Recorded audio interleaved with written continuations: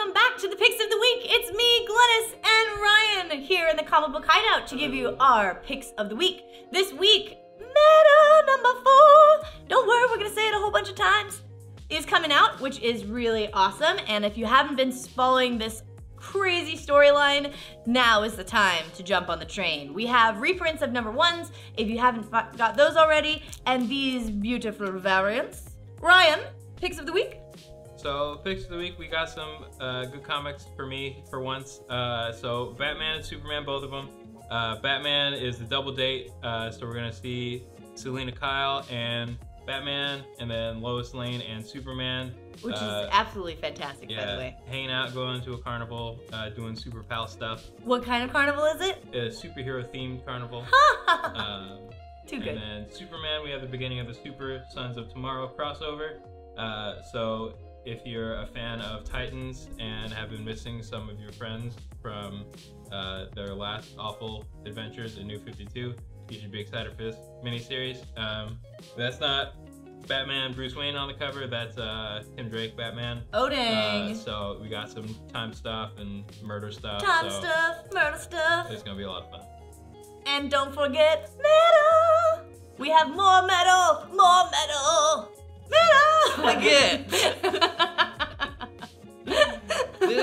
Here's the thing. And also the Human Torch. He's the Flying Fireman. I haven't read this one, but it seems really good. It says number 1. It's a brand new number 1 out this week. Thanks, Brother Austin. I'm gonna address you as Brother Austin.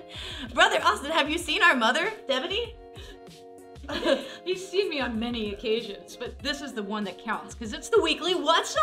What's up? And now we're in the weekly What's Up! Weekly What's Up with Glennis's weird family, because it wasn't weird enough. So weird. We wanted to make it more weird. We will be closed on Christmas Day, so you can hang out with your families, and I can hang out with these weirdos, and we will be closed, and we're also closing early on Christmas Eve. 5 p.m. For this guy's birthday. 5 p.m. we'll be closing, and New Year's Eve we will also be closing at 5 p.m. But we will resume regular hours for Tuesday after Christmas.